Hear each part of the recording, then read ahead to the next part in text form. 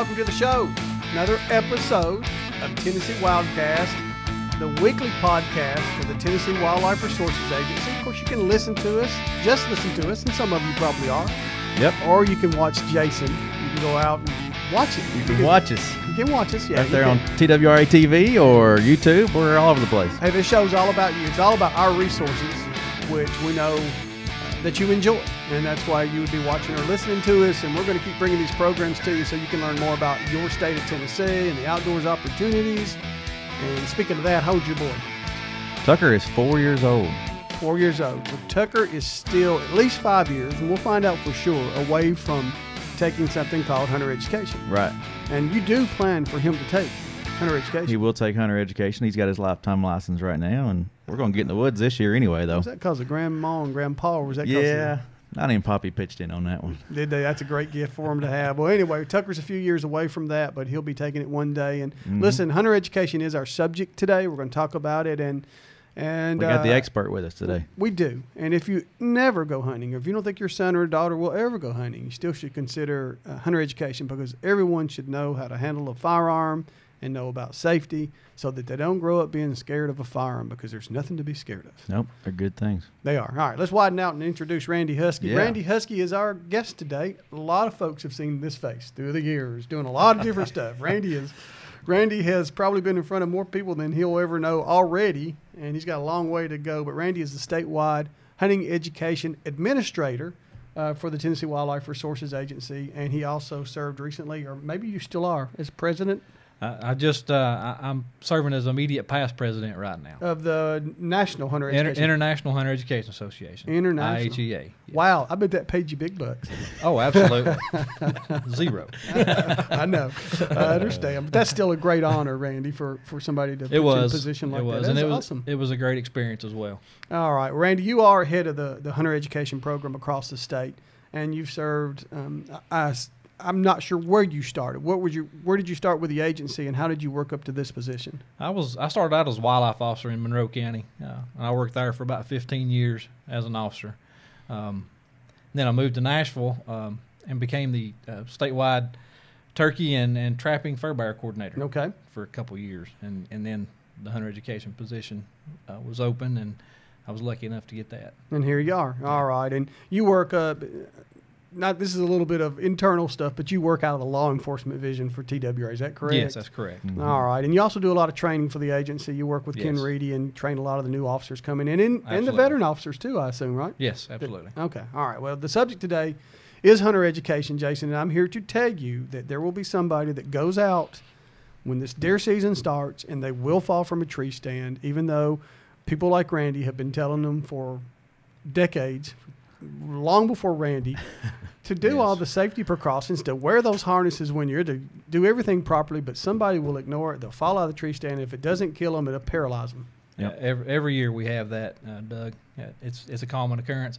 And in all those instances, the person just does not wear a full body harness. That's all it takes. It's so easy and it's so inexpensive, right? That's all it takes. And in the few cases that somebody does have the full body harness on, they don't hook up from the time they leave the ground to the time they get back. Yeah. There's a period of ascending and descending the tree where they unhook that tree stand from the lifeline or something that would just take a few extra seconds to do. It doesn't. You may think that you're 5 feet up in the air and it's not very far, but when you're falling, say you're just 200 pounds and you fall and that 200 pounds hits the ground 5 feet up, you can do massive damage. Yeah, that causes a lot of damage to the body when you fall from any height, especially. You know as well as I do, when you fall, you have no control of how you're going to land or where you're going to land. That's right. That's right. And I have talked to guys in the past. The ones that will talk to you the first a lot of times are the ones that they knew better. They're not 15 or 20 or 25. They're 50-year-old men. Yes. Nothing's ever happened to them. They decide to get a little lazy. They go up there and the tree limb snaps they've been sitting on or climbing up on all these years. And they fall to the ground, they bust themselves up bad, and embarrasses them. But they're the ones that will come out and tell you, I didn't do it right. Right, they will. And some of our absolute best instructors have been victims of tree stand accidents. They didn't wear their harness, or they were using a homemade tree stand or something not safe. And that's another precaution people should take is not to use those homemade tree stands. They can be dangerous over time. The nails or screws can work out of the wood. The wood becomes rotted. It's just Just not don't do safe. it. And you can buy a tree stand, for $99 and Yeah, a harness too or something like that. exactly. So, yeah, come on, guys. So do it right. And we're going to get into a lot of stuff like that. And we're also going to work with Randy on telling you how to get your child into a hunter education course in Tennessee, because this is the time of year, Randy, where they're offered year-round, but right now is when they're offered a lot year-round. Yes.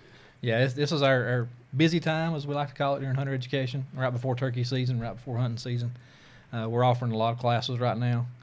September, October, there'll be a lot of classes available. Are they offered? Tennessee has 95 counties. Will there be hunter education in all 95 counties? Yes, every county will have a class at some time during the year, and most of them will have multiple classes. And the other thing is, if you're sitting on a county line somewhere and there's not a class being offered in your county, can you go across that line and take that course over there? Absolutely. Yeah, and that's kind of the way we designed our system. Of course, it's an online registration system now for the students. And you simply type in your zip code, and it'll tell you the closest class to your zip code. Well, let's go ahead. Go ahead, Jason. Yeah, Let's we'll go pull ahead that up. and show that to everyone. This is how easy it is to get your child in hunter education. And two things real quick before we go through it, Randy. Does hunter education cost anything? No, it's absolutely free. Okay. Now, there is something called an online course that we'll talk about in a minute. Yes. But if you're talking about going to a physical, traditional class, it doesn't cost you anything. Our traditional 11-hour course, which is a classroom course, taught by volunteer instructors, of course, it's absolutely free. There's no cost. Okay. And the other thing, your son or daughter, grandson, granddaughter, next door neighbor, whatever you go with, can you go with them as an older adult? Yeah, it's actually encouraged. You know, the instance may come up where you have an opportunity to go out and hunt another state, and some other states True. require hunter education regardless of age. There, boy, do we still get those calls? The guy that's going out west of one of Yeah. the states, you got to been, if you were born after 1949, which most people are now, or getting Yeah. that way, Yeah. you have to head hunter education. Exactly, and a lot of times they don't realize that until maybe the week before they're leaving, and there's not a lot. Get me in there, There's- yeah. there's not a lot we can do at that point. And I think even now too, you can correct me. Is it Fort Campbell or Land Between Lakes? One of them now requires you also to have mandatory hunter education. Yeah, all military. If you're hunting military property, Fort Campbell, yeah. yeah, it's absolutely required. It don't matter. It how don't old matter you what are. your age is. Exactly. All right, but otherwise, for the other time, where it's what is the mandatory date in Tennessee, just for your kids that are coming up? Where does it start? As far as age, As far as age and what year? Okay. What's the year going back? well, how far? we will certify a student when they turn 9 years of age. Okay, They have to have it when they 9 turn years. 10. Yeah. Jason. All right. Yeah, got that. 9 years. 9 years. They have to have it when they turn 10. And anyone born after January 1st, 1969 has to have it. And that's getting on up there now. Yeah, so That's right there on our website too. Yeah. You can't miss it. Yeah, it's right there. all right, that's well into the Good. 40s years old now, right? Yeah, that's Golly. That's my good. age. Yeah. All right. We won't tell them that. I thought you were 21. Yeah, that's right. All right, let's walk them through. This is tnwildlife.org. tnwildlife.org. Yes. Our website. If you can't find it that way, just put Tennessee Wildlife in your search box and you'll find it. And once you get there, what'd you pull down for hunters? Yeah, for hunters. Hunter education is under for hunters. You can see that at the top of the page there. Click on hunter education. Scroll down a few blocks here. All the necessary information is there, and then you got find a class near you. That block, you just click that, and it takes you to the location to search for a class in your area. Okay, scroll that up a little bit. Sure. And then it tells you when the class is, what time, how many days. And Randy, I heard you say 11 hours mandatory. So we're looking Yes. at least 2 days of classes. A lot of them are taught on weekends, or if not, they're caught, like a Tuesday, Wednesday, Tuesday, Yeah, Wednesday. a lot of them, Doug, will go Monday, Tuesday. A lot of them will skip Wednesday, Thursday, Friday, and finish up on a Saturday morning, typically. Okay. All right, let's show them that next step then, too. Okay, so if we select this one, Mount Carmel Baptist Church, Signal Mountain, it'll take you to the spot where you got all the details about it. Yeah, it'll show you the meeting dates. It'll explain all that.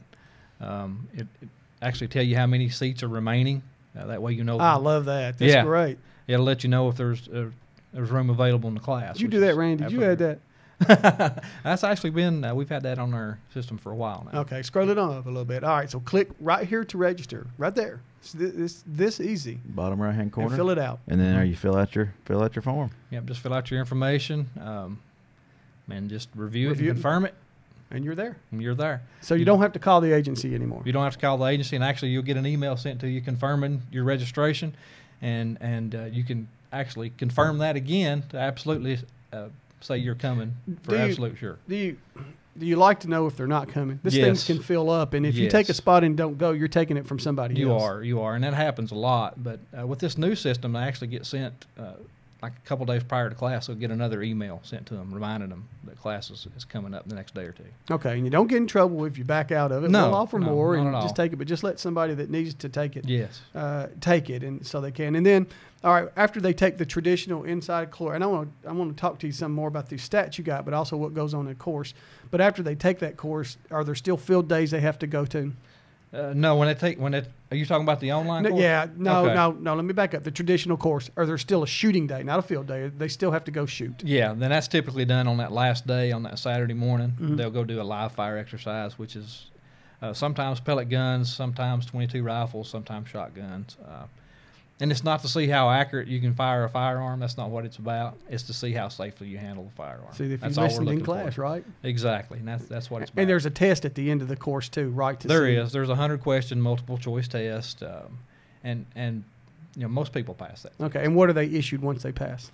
They get a certificate of graduation from our program of completion of the course, and they get a card, a little wallet card, that everybody's encouraged to laminate as soon as they get it. Because it might fall apart. It is not washer-proof whatsoever. And you'll be calling us and saying, what do I do to have to get another one? Yeah. And since we're there, and since somebody's probably been through that, what do you have to do if you lose your? Well, you can call the regional office and request a duplicate card. I think it's $7 to get a duplicate card. Okay. All right. It is that, but I'm with Randy. Laminate that thing. And, yeah. And that way exactly. it might last you for a long time. Yeah. All right, Randy, let's go ahead and talk about the non-traditional class, the online class. What is that? And that does cost a few bucks. It does. The online courses were developed, of course, by outside vendors. Private companies develop these courses. And there's a lot of upkeep, and they keep updating these classes all the time. So there is a cost to that. The courses they're heavily involved from the perspective of the vendor. Mm-hmm. They track that student. If there's any questions or anything, there's 24/7 support. That's just something that we couldn't offer as an agency if we could develop this course. But they have 24/7 support, and they'll track you from the beginning to the end if you have any questions or problems. And each chapter, of course, you have to take a test to progress. So chapter 1, you take a test. So you're not going to think you're going to get away with a thing. You can't just click through it. I mean, it's a timed course. You have to stay on each page for a certain set of time. Yeah. At the end of that chapter, you take a test, and you progress to the next chapter, and so forth. I mean, it's really a controlled course, and it lasts about 8 hours of online study. Once you get done, you'll get a certificate of completion of that course. And again, most of them you pay at the end. When you complete the course, that's when you would actually pay. And it's typically around $25. Okay. And that's something we have no control over. That's an outside vendor. And I'm glad we have that. And that was created because no matter how many courses we offer, there's always somebody that says, my son and my daughter just don't have time to go to that because they play baseball, football, name it, on and on and on and on. Exactly. So that's an opportunity for them to take it there.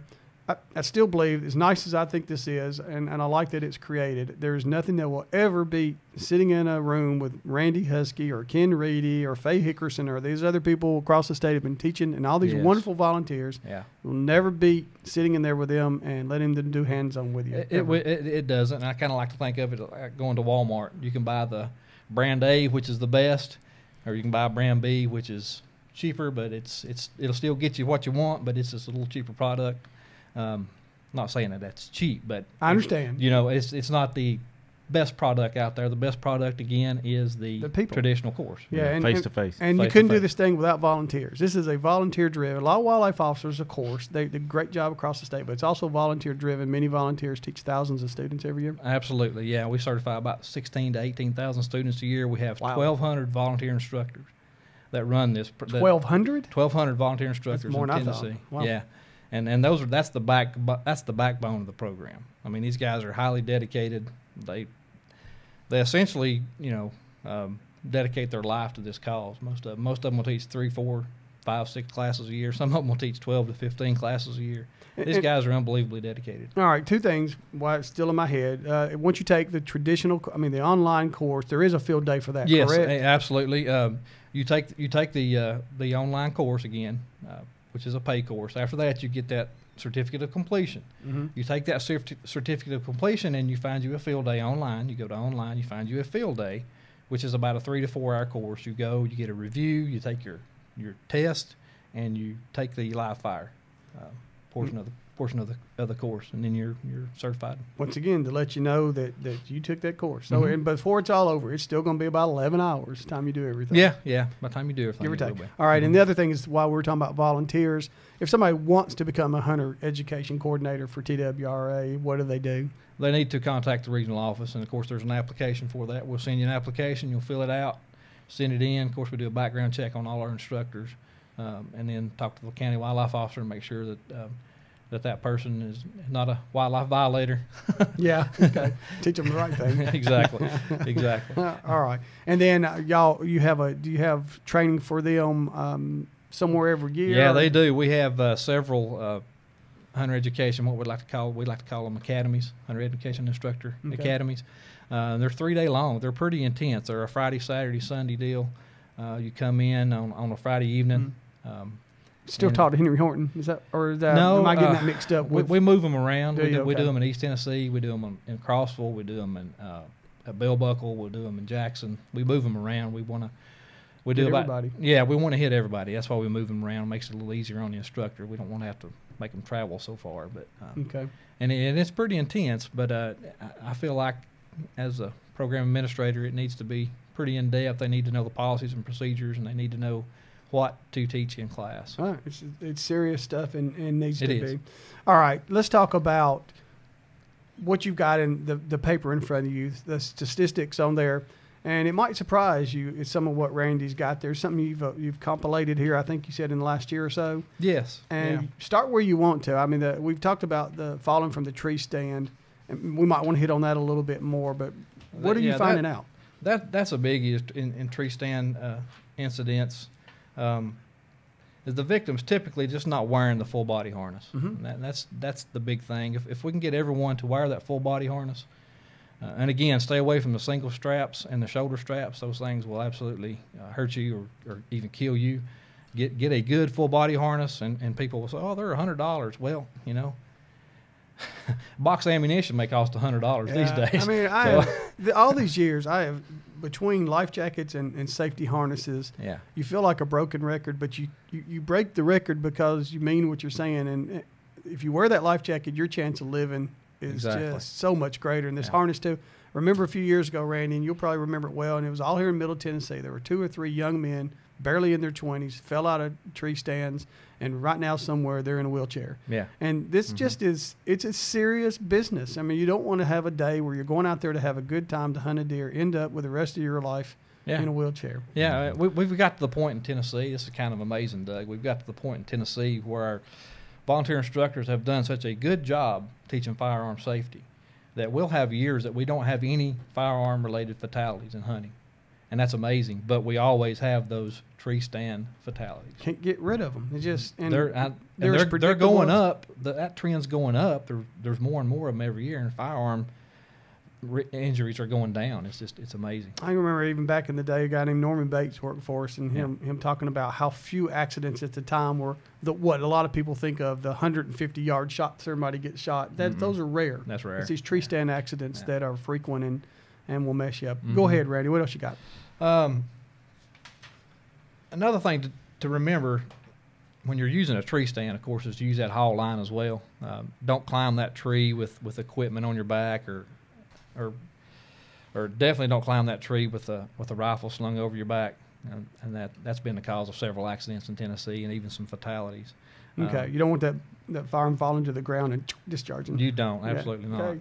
Use that haul line to haul up all your equipment with, and that's the big things with tree stand safety is the full body harness and the haul line, and hooking up that harness from the time you leave to the time you get back down to the ground. All right. What about this orange that most people wear, but sometimes there's a few folks out there that just don't want to wear that 500 inches of orange? What about volunteer orange? Volunteer orange. You said that. Yeah. Well, let's talk about blaze orange. Blaze orange. There you go. All right. And you do see that. You see some people wearing orange that's not really blaze orange. Yeah. So to be sure and get the blaze orange vest and the blaze orange hat, especially. UT hat is and not wearing blaze a hat's orange. not enough. You'll get a ticket if you just decide to wear that hat. You've got to have the vest and the hat. It's got to Okay. be on the upper body and the head. 500 square inches, of course, of blaze orange. Okay. And you said before we started the show, you're saying that folks that aren't wearing them are showing up in your stats somehow. Yeah, they are. It's pretty amazing. We're coming up on deer season, of course, and pretty interesting statistic. I've been looking at all the deer hunting incidents, and half of them are the direct result of people not wearing a blaze orange vest or hat. Half of them. Half of our deer hunting related, firearm related injuries in Tennessee are the direct result of people not wearing blaze orange. Then that might tell me something else too. It might also tell me that somebody's shooting at movement and not at seeing their game. Exactly. Okay. And that's a biggie. Victim mistaken for game and careless handling of firearms are the two main causes in Tennessee of hunting incidents. And what does the stat show you? How many fatalities have we had in recent years, Randy? Whether it would be tree stand or somebody being shot or shooting themselves because they didn't handle their firearm properly? Well, in the last 6 years, we've only had 5 fatalities in Tennessee, which is great. Shooting fatality? Shooting fatality. Fatality. Firearm-related fatalities in Tennessee, we've only had 5. One of those was a careless handling incident fatality, and the other 4 were victim mistaken for game. Okay. And one of those I think was during turkey season. The other 3 were during deer season, and none of those had orange on. All right. I remember one of them here in Middle Tennessee. I think it happened over in Lawrence or Lewis County or whatever, and it was mistaken game. Yep. And so all this stuff that you're telling us, though, it's hammered in. If you're having any hesitation about sending your students to one of all this is hammered in during that course. Yes, absolutely. Yeah, we talk about, of course, we got the 10 Commandments of firearm safety that we hammer throughout the whole course. And the first one is to watch that muzzle. Mm-hmm. And if everybody would just watch that muzzle, these careless handling incidents would totally disappear. And when you say watch the muzzle, you mean point it up, point it down, or what's the best way to point it in a safe direction? Away from people. Away from people, and you must determine what that safe direction is. That can change no matter where you're at. That can change that safe where you're direction at. changes. Exactly. Okay. What else do you teach like that? What the safety on a firearm important, but not. Yeah, you don't rely on that exactly. Mm-hmm. You keep it on at all times and keep your finger outside that trigger guard, but you don't rely on that safety because it's a mechanical device, and of course, as we all know, mechanical devices can fail or break. And if it fails and your muscle's pointed in a safe direction, you're going to be fine. Everything is good. Yeah, if you accidentally fire that firearm, but your muzzle's pointed in that safe direction, you're going to be fine. That's why that first commandment of firearm safety is so critical and so important. And everybody watch that muzzle, control that muzzle, safe direction at all times. And you may not think you've done it. I always consider myself pretty safe with firearm, but I remember at least a time or two in my life where I discharged it, had it pointed in a safe direction. But it happens more than you think, even with experienced people. Absolutely, experienced people. I mean, that's where the majority of our accidents are happening. It's not the young kids; it's the 40s and 50-year-olds that's been hunting all their life. It just they're overconfident, maybe. Yeah. Okay. Yeah. Maybe just get a little careless for a second. That's all it takes. All right. What else are you showing there, and things that you might want to talk about what takes place? We've got dove hunting season coming up real soon. Very soon. Yeah. So let's talk a little bit about what type of accidents we're seeing during dove season. Okay. The majority of our dove hunting accidents, over 75%, are the result of a victim being in a line of fire, and that's all stemming from people shooting at low birds on fields. Okay.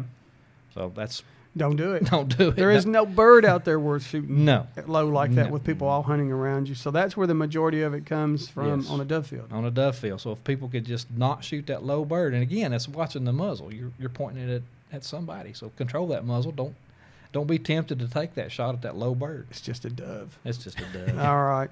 And anything else as far as, and while we're on dove, let's because it is coming up in a few weeks, Randy, let's talk about not just the safety, but what you have to have on the field. But what else, is there anything else for safety as far as dove that you want to discuss? Well, of course, be aware of your surroundings, be aware of who all's around you, know the position of the other hunters in the fields. That's a great tip. Yeah, that's critical. And again, guys, don't shoot at that low bird. Make sure you're firing up in the air. Okay, and while we're on it, Randy, people they forget this time of year. that a dove it's a migratory bird. So Yeah. when you go out there, tell them about plug-in shotguns. You've got to have that plug in stuff. your shotgun. That thing can't be capable of holding more than 3 rounds. You've got to have it plugged and make sure that plug's in there. And that's on migratory birds. Migratory birds. Yeah. So okay, and remember dove that is a when you come migratory out. bird. And also, when you can hunt doves depending on what field you're on. But if you go out with doves, you can use lead shot in this case, right? Yes. With dove, okay. Absolutely. And if you get on one of those few areas that require steel shot, keep that in mind. Mhm. I don't know how many of we got across the state. And since we're there too, just want to remind everyone that the agency will be putting up all its fields on our website, tnwildlife.org. All the fields that we're going to be that are either public that we manage or that our teams have been managing all year, and then we'll Right. put lease fields out there too. And those lease fields may not even be posted till a day or two before the season begins, but there'll be a lot of fields out there. Yeah, just come back to the website and watch for the updates. tnwildlife.org. And I'm sure we'll throw it out on Facebook and Twitter as well. We will. We'll put it out on our social media. It'll be there. All right, Randy, what else you got? I got something else I'd like to talk about. When I was compiling these stats, something else popped out at me. Everybody thinks about a hunting incident as you going out hunting and somebody shooting you that you don't know, somebody just out of the wild, somebody snuck on your property and shot you. That's typically not the case. Okay. If we look at the incidents in Tennessee, most of them you're either shot by your hunting partner or it's self-inflicted. That's the vast majority of our incidents in Tennessee. So your partner's walking alongside you, doesn't have his muzzle pointed in a safe direction, trips on something or whatever, crossing a fence, whatever. and shoots you. Exactly. Or some people get the great idea to try to drive deer toward each other, or even drive turkeys toward each other, and for whatever reason they may take off their orange vest or something, and their partner shoots them coming through the brush back toward them. That's happened on several occasions. Oh, me. They I get can't so even imagine excited. that. Yeah. Golly, no thank you. That typically don't work, but Yeah. All right, and the other is self-inflicted. And how do most people self-inflict, shoot themselves? Most of them are a result of loading and unloading. They'll rest that firearm on their foot or on their leg or whatever when they're unloading their firearm, and things go wrong from there.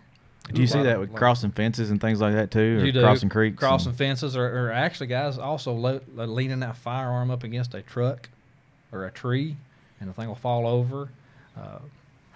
You just got to be so careful. I think one of the oddest sort of self-inflicted fatalities that I ever remember having to talk about was a duck hunter here in Middle Tennessee, Yeah, and he had remember left that a one. shotgun in his boat, Yeah. and his Labrador Retriever stepped on the trigger Yeah. and killed him right there where he was hunting. So things like that you just got to keep in mind. You don't know what's going to happen. Put that safety back on and Yeah. put that gun in a safe spot. Yeah.